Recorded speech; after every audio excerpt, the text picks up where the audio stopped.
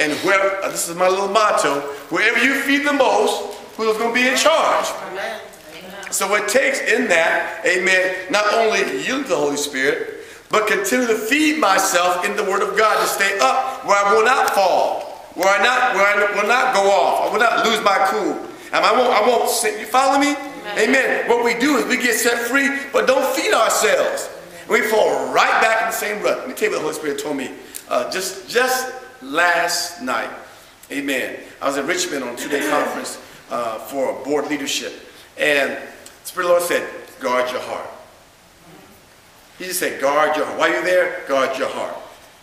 And we don't guard our hearts. We let anything and everything come in. We watch anything. We go anywhere. We hang around the wrong people we shouldn't be hanging around that we know are not good for us.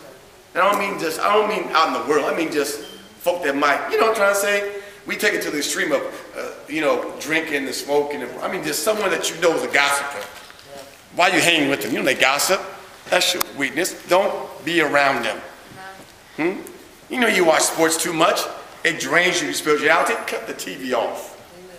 You know you go home and you eat and get sleepy. Don't eat yet. Study first. You follow me? So we got to feed ourselves. Once we stay fed, guess what? We don't have to go up on Sunday, get blessed, and down the valley during the week, and up again on next Sunday. Because it's only a yo-yo. Exactly. It's a yo-yo. Up and down, up and down. Wouldn't it be just wonderful to live just a consistent life? Follow me here. Now I'm done. Not just for a month or years. Let's just try living it for 1 week. Let's just try the week thing. Let's come and get our blessing on Sunday. And from Monday on, just keep ourselves fed all week long. And on that next Sunday, you'll be on a higher level. Amen. God bless you tonight. Hope you've learned something about the Holy Spirit. Amen. Is it an it? No, it's a person. Does it grieve? Yes. Does it have feelings? Yes. Does it do works? Yes. Amen. Amen. Amen. So when you get up tomorrow, say, good morning, Holy Spirit. I do. I do it right now. It's amazing. I say, good morning, Holy Spirit. He's right there with you. He's the Paraclete. Don't y'all, how many of y'all just pray to God? How many of y'all tell the Holy Spirit thank you? Or you say, good morning, Holy Spirit. We like God, Jesus. That's true. That's supposed to be. But what about him? Poor little Holy Spirit. He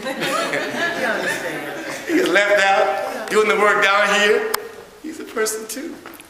And that's comical, but this is the power behind it. Once you begin to embrace him, of who he really is, he begins to reveal himself to you in a powerful way that will blow your mind. Amen. God bless you tonight. You learned something tonight? Amen. Amen. Amen.